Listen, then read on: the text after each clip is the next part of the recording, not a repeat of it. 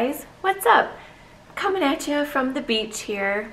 Just kidding, I'm in my living room. Today I'm going to be showing you guys all my very first summer DIY. First off, let me just say I'm so sorry to those of you in the Midwest that just had a really awful snowstorm this past weekend.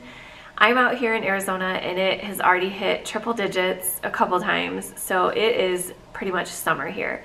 So I figured I would get into the summer mode and start doing some DIYs. So I picked everything up from Dollar Tree, and this one is so stinking cute. I can't wait to show you guys. It was so super duper easy. So if you guys are new to my channel, my name is Wendy. I would love it if you would stick around and hit that subscribe button. Also, by the way, this is from Dollar Tree as well. This little backdrop. Doesn't it just feel beachy? Okay guys, hope you found the humor in this like I did. All right, let's get into the DIY. Alright, so here's what you're going to need. You're going to want to pick out 3 pairs of flip-flops. I have seen some of the signs where people do welcome, and that way you're going to need another flip-flop. So if you want to make a welcome sign, you're going to need 4 pairs, but I wanted to do summer, so I only needed 3. And then I found these little flowers and dragonflies in the little, I think they're by like the floral area.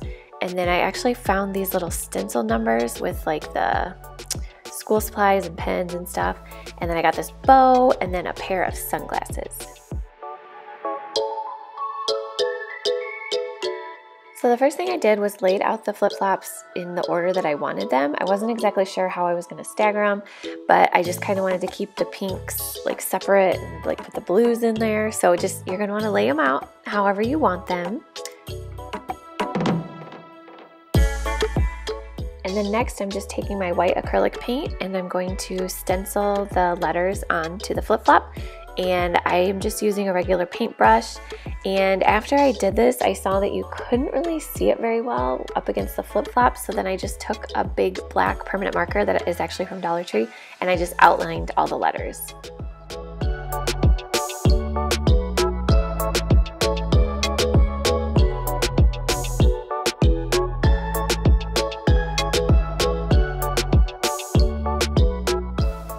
Once all the paint is dry, you're going to go ahead and glue the flip-flops together. So I kind of overlapped them a little bit on the side and just glued them in with my hot glue gun, and then I just took all of them and kind of overlapped each one the same exact way.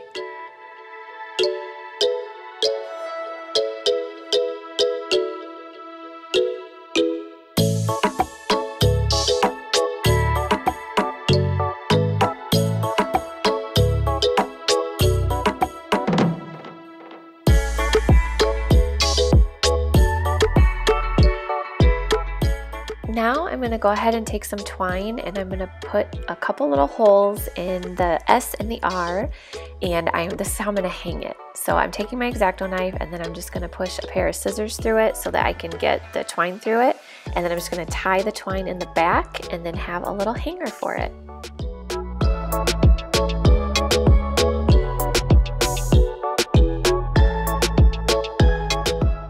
And now that I have it flipped over, I'm actually going to go ahead and glue it some more just to reinforce it, so hopefully it will not fall apart. So as you can see, the bow is all the way up at the top. I went ahead and glued it, but then when I went to hang it up, it wasn't hanging right. So what I did was I hung it up and then I took the bow off and kind of centered it so that it was like equal on each side, and then I glued it like that. And then next you're just going to take all your cute little embellishments and glue them on there. So I did the sunglasses, the 2 little flowers, the dragonflies, and I think this turned out so stinking cute. I'm actually going to make one for my mom, so I really like how this turned out.